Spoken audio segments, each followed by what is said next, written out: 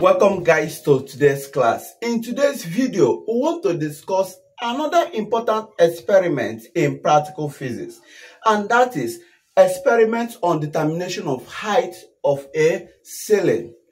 Yes, we want to use simple pendulum principle to determine height of a ceiling. So what is the aim? To determine the height of a ceiling of a room using simple pendulum principles.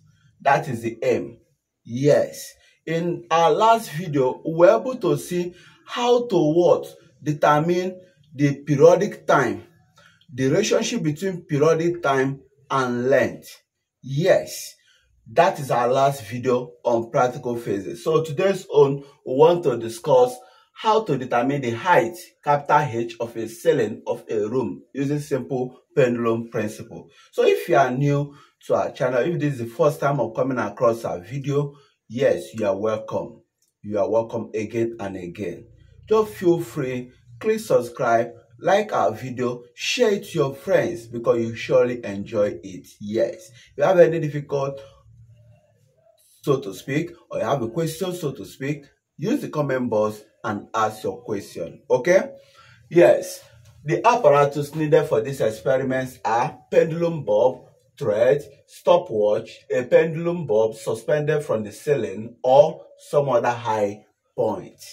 Methods: adjust the pendulum from the ceiling so that its bulb is about H equals to 10 cm. This small letter H from the floor. Record the exact value of H and measure time for 10 oscillations twice.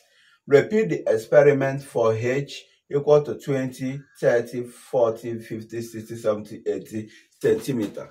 Yes. So we want to go into the diagram setup of this experiment. That is the experimental setup of this experiment. How does it look like? This experiment, what does it look like? How is the diagram like? We'll look into it and see our table of values. Yes, because that is the ball game. That is the main cocoa, the main thing, so to speak. So we'll see the table of values and start to go ahead with the graph plotting. So this is the diagrammatic setup of this experiment, where you see the ceiling, you see the thread holding the pendulum bulb, then you see the distance from the ground to that pendulum bulb, and you see the distance from the ground to the ceiling, which is your capital H. This capital H is called the height of the ceiling. You are measuring it from the ground. Yes, but this small h is this distance from that pendulum bulb to the ground. There's said in that procedure. So this is how the experiment have to be done. You are measuring the distance from the ground to the pendulum bulb as 10, as 20, as 30, as 40. And as I performed this experiment in my lab, I came up with this table of values, so to speak. I want to make use of it. So this Tm means the mean time. The mean time, that is T1 plus T2 divided by 2. So when we finish filling this table, we'll see the questions we are to discuss. I'll be calling the question one after the other, and we'll be taking care of it. Okay.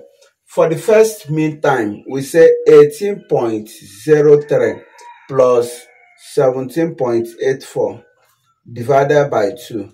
We'll have 17.94. You write 17.94. Then, remember, we are dealing with 10 oscillations. 10 oscillations, not 20 oscillations. 10 oscillations. Okay? 16.68 plus 16.43 divided by 2. 16.56. 16.56. Then 15.67 plus 15.54 divided by 2. 16.61. 15.61. Okay. 14.07 plus 13.53 divided by 2. 13.80.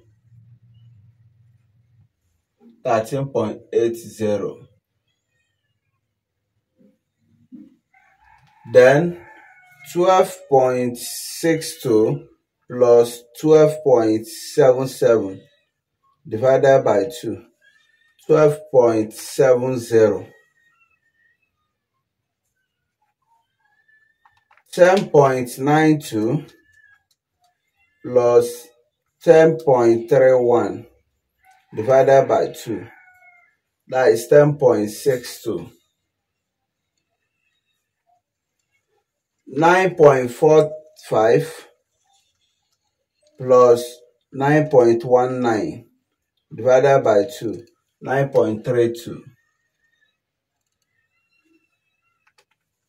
Then 6.13 plus 5.83 divided by 2. That is 5.98.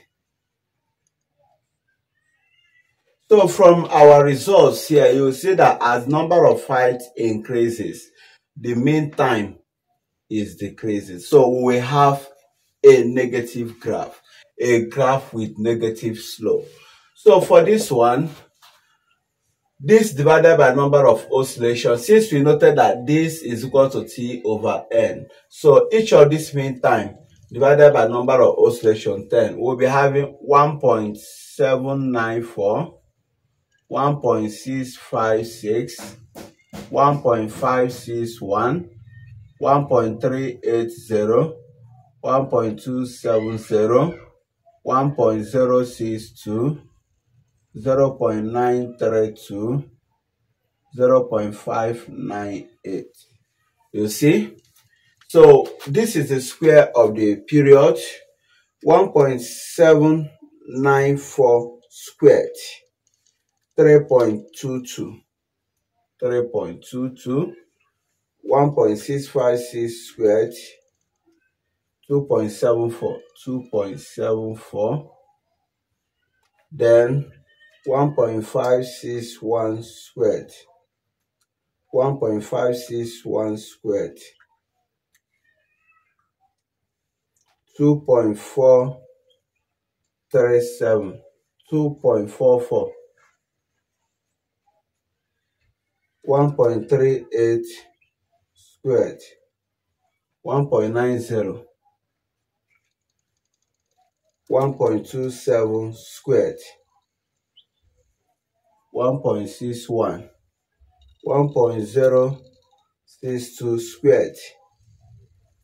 1.13.